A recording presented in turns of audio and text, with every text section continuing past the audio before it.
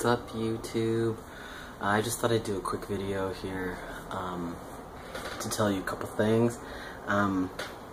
One is that I came out to my dad and my aunt. I just sent them emails again because I'm chicken shit.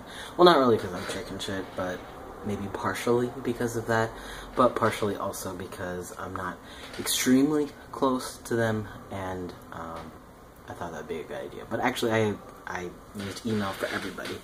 I just usually gave them more of a heads up that I was sending them something and expected that we might have to talk about it at some point. But I told my dad about, I think, almost 2 weeks ago, 10 days ago, something like that, and he has said nothing. I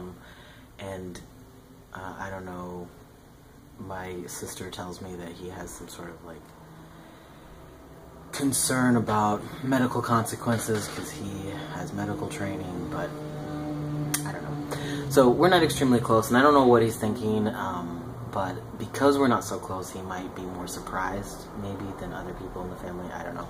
But then I also told my aunt, his sister, who is very much of a, like, you know, generous person, social person, who I don't see that often, but like I know that she really cares about me and I really care about her, and you know, she's super evangelical just like the rest of both sides of my family, so I don't expect that she kind of understands or supports all those things, but her initial reaction was immediate and it was very supportive. I don't know what that actually means, like, for what she thinks, but the fact that she's saying that does, you know, mean something. And I think maybe she's going to force my mom to have to talk about this in some way, because from what I've heard from my sisters, my mom's been very hesitant to talk about it, and I think my sisters have been very hesitant to talk to her about it. So my aunt is just very direct about all of those kinds of things, and even though I asked her in the email to, you know, respect everybody in the family's process, and if they didn't want to talk about it, you know, not to make them talk about it, but she just immediately called my mom. And I know this because after I got my aunt's response, I messaged my mom and said, just a heads up, I told my aunt. Anyway, you're probably thinking how odd that my aunt, who's my dad's sister, would immediately call my mother when my parents are divorced, but, you know, my family's weird and that's what we do.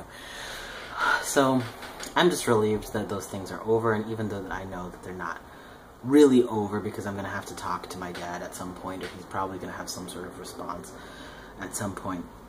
And even though I probably am gonna, my aunt is gonna be direct with me and ask me a bunch of questions, like, I just feel relieved that that part is over. So there's really, the only other people that I feel like I need to tell would be this one set of cousins, and I could just, you know, announce something on Facebook, and that, because that's usually how, you know, we keep in contact. So really, I'm kind of just like free now to say or do whatever I want, and that feels really good. So that's one. Other thing that I wanted to mention was bathrooms. Something happened this past week at the school that I work at. They do have one gender-neutral restroom in the building, one, but to get there is kind of inconvenient. Also, there's several like doorways that you have to go through to get in there, and I just kind of am intimidated by it and don't like to use it. But so I've mentioned before that I primarily use women's restrooms because I just have like sanitary concerns.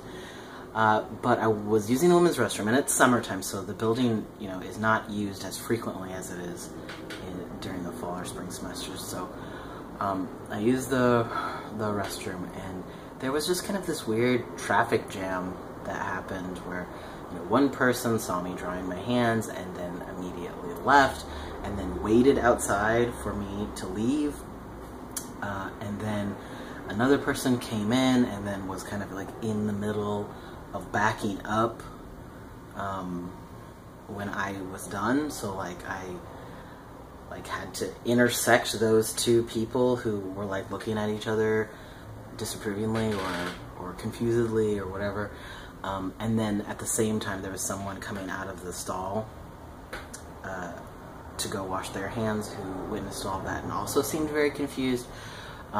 So I just feel like I'm done with women's restroom. Like, it was just stressful. there's nothing wrong with what those people in the restroom did. I mean, yes, there's something wrong, but like it's just out of pure ignorance, nothing malicious. I think in all of those cases, and what happens to me, you know, 95% of the time, where I feel uncomfortable and they feel uncomfortable, the reason is because they think they've gone into the wrong place. So that's usually it. They just are concerned that they have made a mistake, and it causes all sorts of awkwardness. And you know, when I first began having, well, I guess I've kind of always had the problem, since I've had short hair anyway, always had the problem of people thinking that I'm male in the women's restroom, and then if there's any questioning, sometimes I'll like put their mind at ease, and I'm like, yes, this is the women's restroom, but now that my voice has changed, I feel uncomfortable doing that, like I'm just going to make it really uncomfortable for them. So I just feel like it was very uncomfortable, I guess is the right word. I didn't feel threatened. I don't think they particularly felt threatened, although that one person did not just exit to make sure she'd gone into the right restroom, but like stayed out waiting for me to leave, so maybe she felt threatened. So I think I just am going to be done with the women's restroom, and there anyway, because I work there and I don't want people to feel alienated there, but also just because I don't want to experience awkward moments at the place where I work. Now, I think other public places, I don't think I'd care as much because, you know, it's probably just going to be once and then I leave, you know, and I'm probably not going to be back having to interact with those people again. But at school, you can sometimes see people that you know, and I don't know, it just feels awkward. So I feel like I'm done with the women's restroom at the place where I work, and am considering what to do in public places too, because I don't know, what would, you know, I feel like what would the majority of people do if they knew nothing about non-binary identities?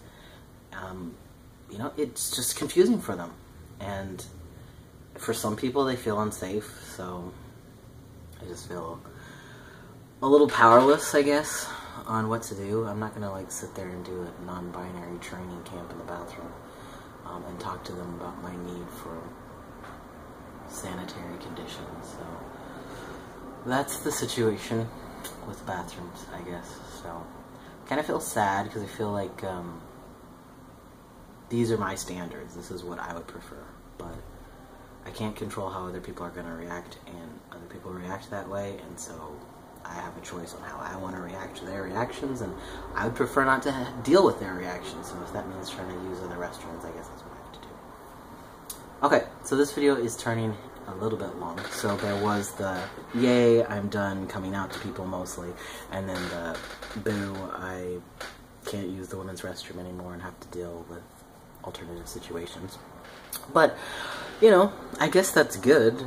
I'm passing as male, which is not really a goal of mine, but I have to admit I kind of like it in other circumstances besides the bathroom, so I guess that's relieving. Another update is whenever people have a pronoun conversation with me now, I'm telling them to use they. I'm not necessarily requesting it out of the blue, but I feel like I'm probably moving in that direction, so when school starts I'll probably tell my students to use they and them. So, to you on YouTube who might ever speak about me, I would prefer that you use they or them. Thank you. But again, like, it's not a huge concern for me now. The name thing, I don't know. I'm still trying to figure that out. So, okay. Thanks for watching. Thanks for being in here with me. I hope you all are having a good summer. Bye.